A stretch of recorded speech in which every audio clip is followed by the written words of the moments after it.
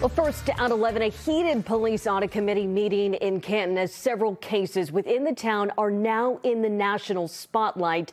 The committee is having a tough time nailing down a firm to conduct the audit. Thanks for joining us tonight. I'm Priscilla Casper. Glenn has the night off. Only our NBC 10's Jericho Tran was inside that meeting tonight. She's joining us live from Canton Town Hall with the details on a pretty fiery discussion, Jericho.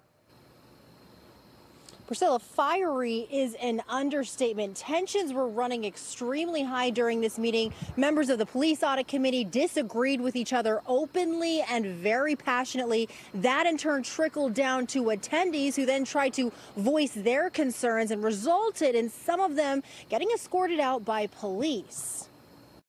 This is a disruption to the committee, just the same way. What is your next question? He's here to intimidate me. A tumultuous meeting here in Canton. You're an embarrassment, and you're not safe for this town right now either. With a divided police audit committee. You don't have a degree as a lawyer. That's what I said, and that's what I meant. Did you misunderstand me?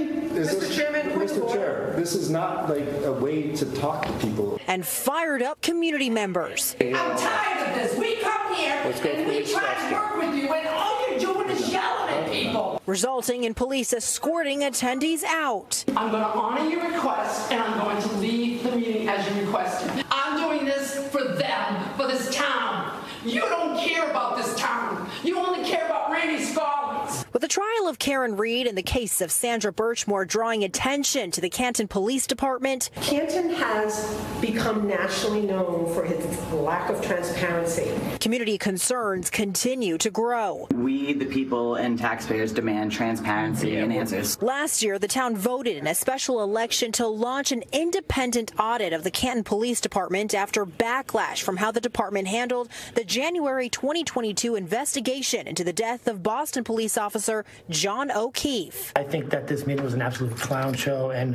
the person in charge should be removed. No, I'm not going to step down. The police audit committee, comprised of 5 members, sat down tonight to discuss the scope of services to help the town decide on a firm to conduct the audit. Some hot button issues discussed include the duration and price of the audit. Any audit company would be hard pressed to get it done for under $200,000 and under 5 months. Leaving committee members doubtful they'll find a firm to complete the audit. At this point, I'm not sure we're going to have anybody come in and be able to do it.